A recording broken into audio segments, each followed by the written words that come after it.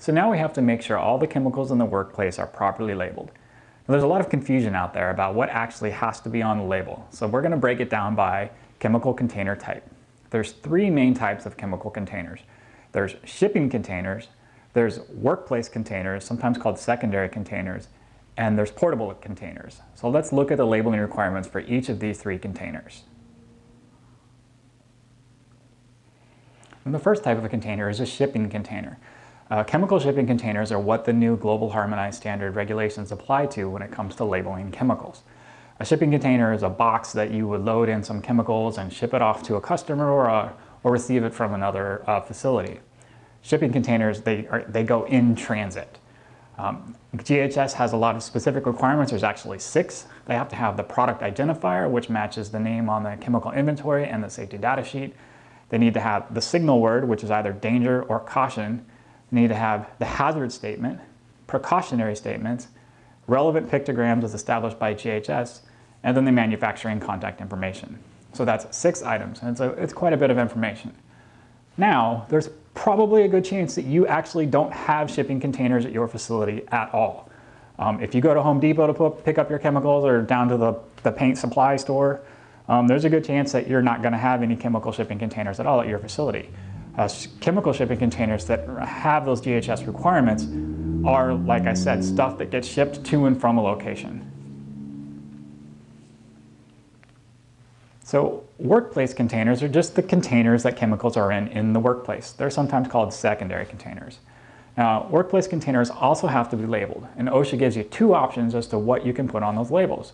The first option is just to use all the information that was on the chemical shipping container, the GHS labels with the 6 items that we spelled out. Now that's easy to do as far as knowing what needs to go on the label. It can be difficult because it's a lot of information, and especially if you have like a small container, it's difficult to get all that information on there. But OSHA gives you another option. They say that you can make a custom labeling system at your facility. Now the only thing that OSHA says that specifically has to be on the label is the product identifier, and that product identifier must match the safety data sheet and the chemical inventory. And then OSHA says you just need other stuff. Now it doesn't actually say other stuff in the regulations. There's a very long and legal statement about what it needs to be, but it's basically saying that you put the product identifier on the label, and then enough information on there when combined with that label and the safety data sheets and the training communicates the hazards to the employees. So you can create a custom labeling system. Remember back when we were doing the chemical inventory and I said, hey, take a note of what hazard warnings are on those chemicals, and this is why I did that. So if you look at your list and see what all of your chemicals have in common, you can say, all right, this is my labeling system, and then you don't need to go back and relabel all the chemicals. In my experience, I find that the thing that's on just about every single chemical is the product identifier, a hazard statement, first aid, and required personal protective equipment. It's usually on everything. So if you write that up and say, these are the items that are going to be on my custom labeling system, you don't have to go back out there and relabel everything.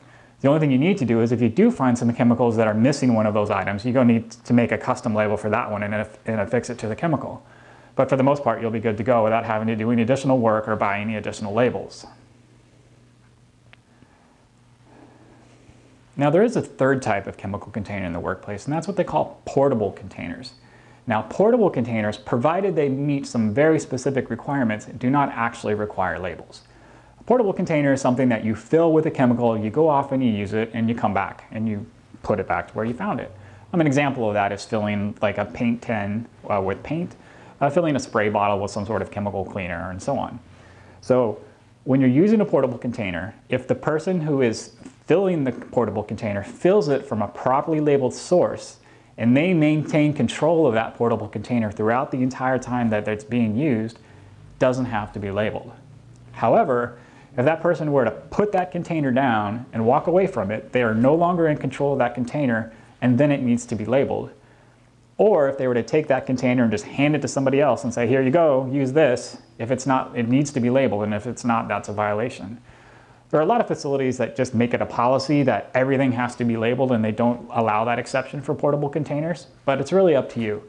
OSHA does allow portable containers to go without labeling as long as they're in control of the person who performed the transfer and it's transferred from a properly labeled source.